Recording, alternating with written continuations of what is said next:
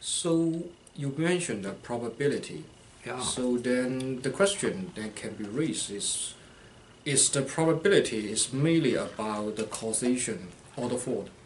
Or the fault. Fault. Yeah. Well, that it depends upon the rule of liability. If it's a rule of strict liability, then the only question is causation, but not fault. Whereas if it's a rule of negligence, then there's a question of both causation and fault, right? Yep. Because if you're strictly liable for the harms that you cause, then the plaintiff just has to prove that you caused it. Yeah, and the fault is irrelevant. And the fault is irrelevant.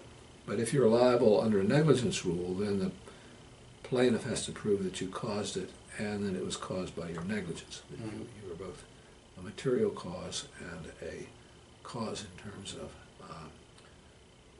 your fault. Okay, so that's the probability that you think about in I think there's somehow in the tort case actually the cause, the fault. Yeah. But how about, is there some use about the probability? Because we think that the probability is a mechanism that the people develop to face uncertainty. Well, let me give you an actual example Okay. of probabilistic reasoning by the court that was incorrect. And it's a case that I know because I was on the jury. Okay. You know, in America, in tort trials, we usually have a jury. And if you're a citizen, you're asked to serve on the jury every few years. Can you? You are expert. Yeah, well, usually I'm not allowed to serve because I know more than the other jurors, and they feel that I would have. You look like a witness expert. Yeah. I don't think you. Well, in this case, you see, I expected that I would not be allowed to serve on the jury, and I'd planned my day, my work accordingly, and then they put me on the jury. Well, I was really surprised. can you tell them that actually you are an expert? Yeah, sure, I told them, but they put me on the jury anyway. Okay. What happened was this. I know what happened. What happened? Well, you see, to keep me off the jury, either the plaintiff's attorney or the defendant's attorney would have had to have objected. Oh, use one quarter. Yes. My guess. Yeah, you know a lot about this. Yes. So the way it works is each side can challenge a certain number of jurors without giving any reason. Okay. But if they have a legally recognized reason, they can challenge as many jurors as they want. Okay.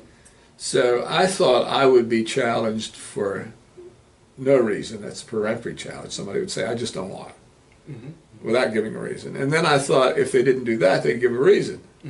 He knows too much, it's going to influence the others. But neither of them objected.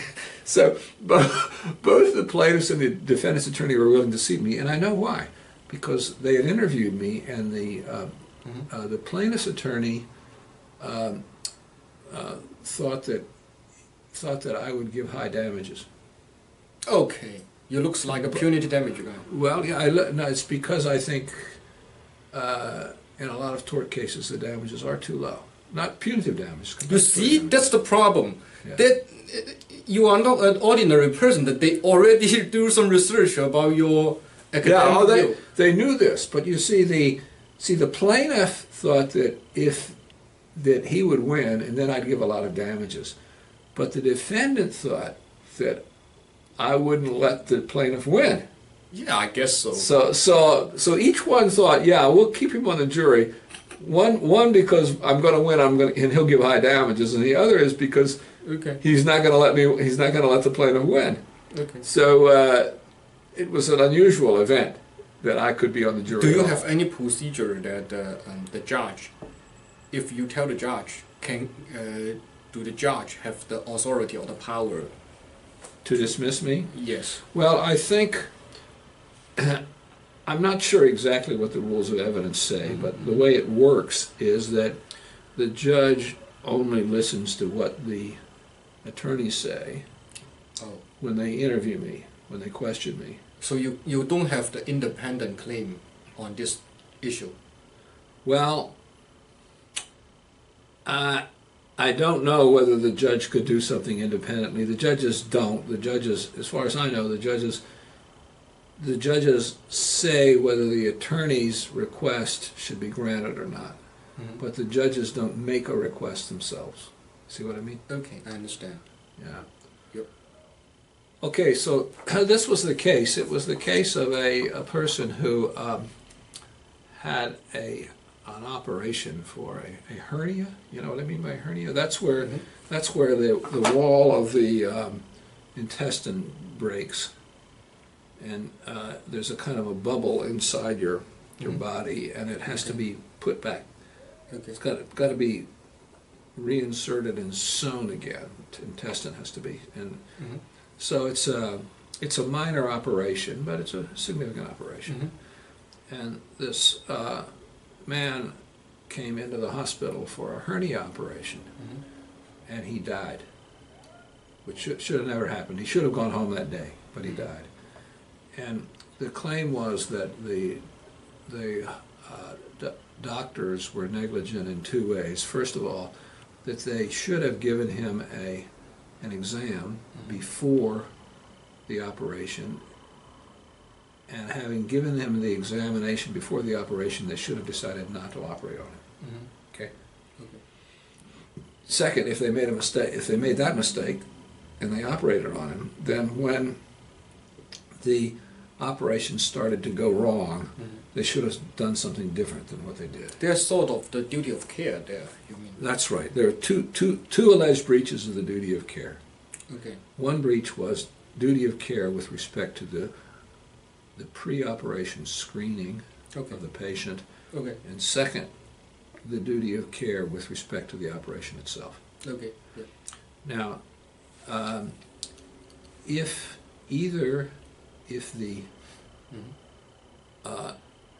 the doctors had been non-negligent in either way, if they'd done the pre-operation screening right, or if they'd done the operation correctly, he wouldn't have died. Okay.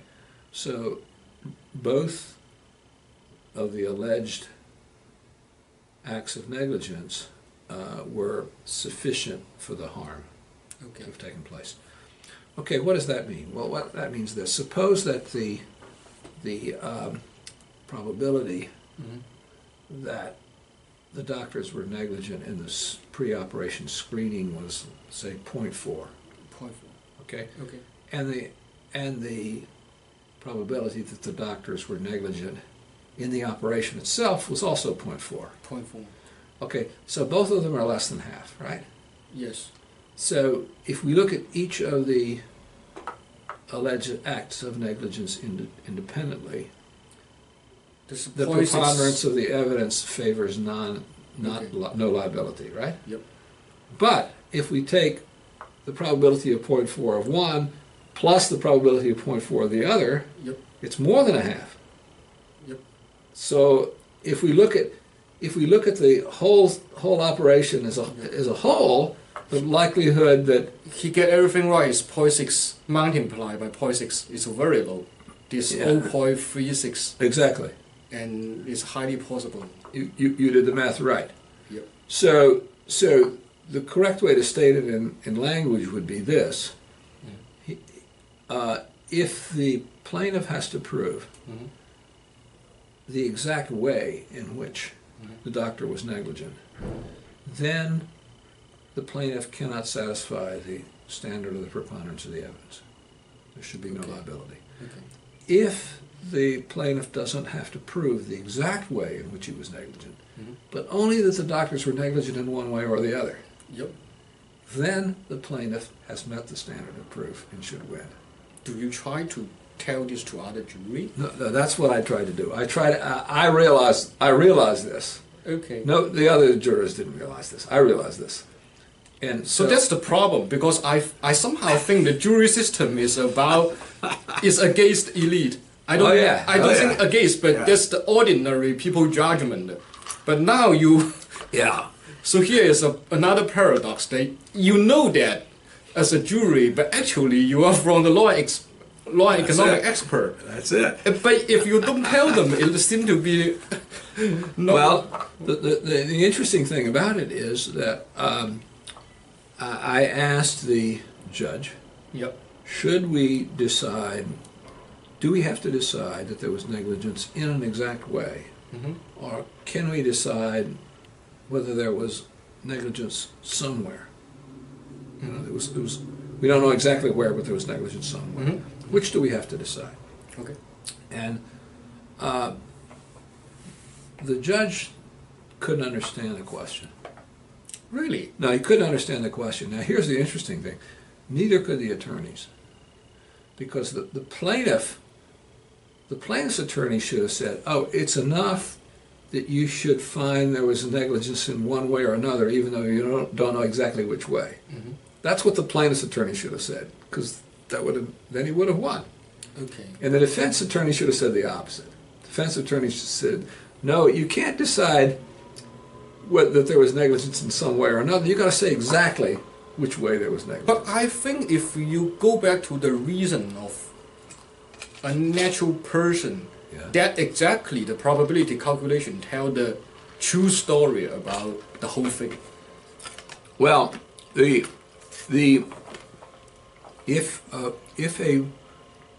a person reasons correctly, Mm-hmm. they would quickly understand the analysis that I gave, Mm-hmm. but they still wouldn't know what the law requires. Okay. This is a legal question. The question is, what does the law require? Do you have to show the exact way that there was negligence? I think or can you actually show one way or the other? I suddenly come up in my mind that this case also let me raise another question, very interesting. We know that when we talk about the causation or the fault in a case, Yeah. that's somehow independent in each case. You can see that It's the same. Yeah, right. that's the right. problem. That's so right. should we consider Yeah. the exam before the operation and the thing, the fault inside operation is separate, or they are getting together as a whole thing? That's right. That's right. That's what I was asking the judge to tell us what the law requires us to do. Judge couldn't answer it because he couldn't understand probabilistic reasoning well enough to understand my point. But neither could either of the attorneys. So they gave me no answer at all. Actually, the question is, if in the law way, I don't know, maybe it works like this, that should we consider it as a whole activity? Yes, that's it. If you have a whole activity with a number of parts, Yep. then the question, and in order to have the harm, you have to have fault in each of the parts. Yep. That's what you had to have here. You had to have fault in the pre-operation screening and fault in the operation itself in order to get the effect, which was that the guy died. If that's the case, then the jury should be instructed, I think, to decide whether the preponderance of the evidence that there was fault in each of the parts of the action had been met. I think that's the rules of evidence should be written to answer my question. Yep. But the judge, all the judge did, you know what the judge did? The rules of evidence are written down. Yep. You know, it's like a code. Okay. All he did was read me what the rules of evidence said, but the rules of evidence didn't answer the question. Okay. We understand this. We understand that very often the rules are not precise enough, they're not detailed enough, and you need a good judge. But because I would think if you from the defendant's perspective, and the attorney or the lawyer might just want to prove that actually that's something in the whole. That's the whole activity that we should consider, because the pre-exam of the operation is the part of the operation, and then you can see the whole thing in the probability that's okay. 0.36 and something like that. That's very low. That you didn't do. Well, the independence hypothesis could be quite important here. Yes. Because let me give you an example of where there is no independence. Yep. Suppose that what happened was this. Suppose the doctor made a mistake in the pre-operation screening and in the operation because he was drunk. Yep. Suppose he performed the operation when he was drunk. Then his drunkenness would have caused him to be negligent in both the pre-operation screening and the operation itself, Yep. so that the negligence like a of red one flag. is not independent of the negligence of the other, because they have the same cause. Yep. On the other hand, if it's not that, if it's just a mistake in judgment, you know, they could be quite independent events. Maybe if he get drunk, that looks like a very clear signal, like a red flag, that the whole thing is wrong. That's right. Exactly. That's exactly the And point. so Yeah. they just pay everything clear. That's exactly right. I mean, there wasn't any evidence that he was drunk. It would be extremely unusual if a doctor would operate on anybody who was drunk. That a doctor who was drunk would operate on anybody. That you wouldn't expect that to ever happen. Yep. Didn't happen in this case, but nevertheless, it is an example. It shows how different forms of negligence can be causally dependent rather than independent. Okay. So I remember this remind me think about what we actually talked 6 years ago. That Wow, yeah, I remember. that's that. pretty good. Yeah, and this one when I mention something like this, then if you think the four is somehow independent, there is another thing to control it. Is we call the level of activity. Right. So, and do you think this will apply to their theory? I don't think so. But if you see the operation, of course the pre-examination is always there.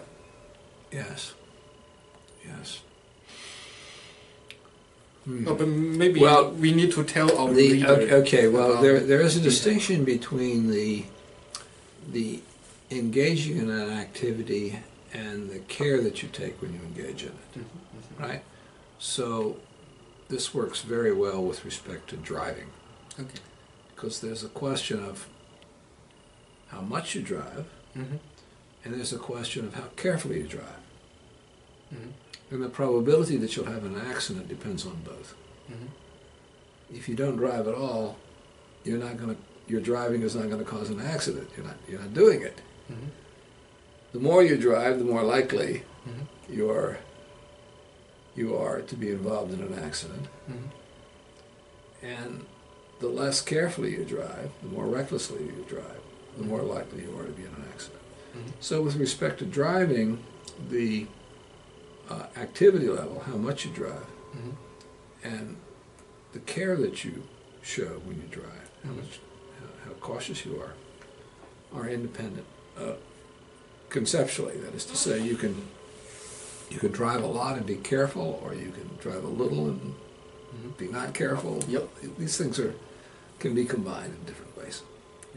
I remember that 6 years ago that we somehow reached a conclusion like this. Yeah. That we can see that there's fraud and the level of activity, but you can hardly use the whole Tor law to give a solution to the two aspects of the problem. So Exactly maybe right. you need another law like a tax law or something That's exactly right. control the level of activity. That's what I remember. That's our exactly conclusion right. 6 years ago. You remember it well. So the problem is that when you have an automobile accident, the court will inquire into how carefully you drove, but not how frequently you drove. Okay. But the probability of an accident depends on both. But maybe the operation is quite different because the pre-exam is, I think that's not very independent from the operation itself. I think that's right. The idea is that with respect to driving, we have a lot of discretion about how much we drive. Yep. You know, there's a lot of driving that we do that's optional. Yep. We didn't have to drive. We could have taken the bus. We could have taken the subway. Yep. We could have walked. We could have stayed home. But with respect to medicine, we don't think of most operations as being optional. Either you need the operation and you must have it, or else you don't need the operation and you shouldn't have it. So the activity level is not something that is independently varied, or at least it's not as optional in medicine as it is in driving. And insofar as the question of whether you have the operation or not is is determined by Okay. medical necessity, then there's no problem of negligence or fault in that matter. It's only the negligence or fault only resides in your carrying out of the operation, not your deciding to have it.